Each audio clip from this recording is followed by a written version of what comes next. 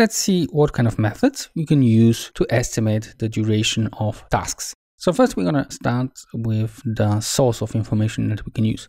And we have three main points of reference. So first of all, I can ask some sort of an expert to estimate the duration of a specific item or task. As a project manager, obviously, you will not know how long certain task will take, so you need somebody to tell you roughly how much time it can take. If you're doing a lot of similar projects, you can actually also use previous experience. And here we would look for similar tasks, items that we have done during other projects. Obviously, quite often you have to adjust the estimation so they fit in a better manner the current project. And finally, we can use benchmarks. So these points of reference are provided using internal or external benchmarks from other projects not done by us. A very good source of benchmarks are suppliers, especially of software and machines, because they know how long specific tasks, items take on other similar projects in other companies. Obviously, the source is not enough. We also have to have some sort of a method to treat the data we get from the sources.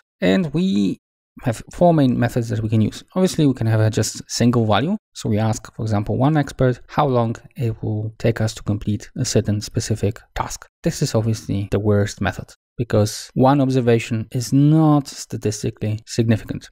A bit better approach is to have more than one value, more than one estimation. So for example, 10 different experts give you different estimations and you simply calculate arithmetic average. Even better approach is to use weighted average. This is similar to arithmetic average. The difference is that every observation can have a different importance, different weight. So if I have 10 experts, I can treat observation from 3 of them as crucial and attach a bigger weight to that. A simplified form of a weighted average is the so-called 3-point estimation, very often used by project managers. And here I have 3 scenarios: optimistic, pessimistic, and realistic. And I calculate weighted average, where next to the optimistic and pessimistic estimations, I have a weight of 1. And for the most likely, so realistic scenario, I have a weight of 4. But obviously I have to divide by 6 because this is a sum of all weights. And those approach, obviously, I can use for each and every source of information. So for example, I can get a lot of information from different projects and use one of the 4 methods that we have talked about to estimate the duration of new tasks. Let's have a look at a case study where we will see how we can do that in practice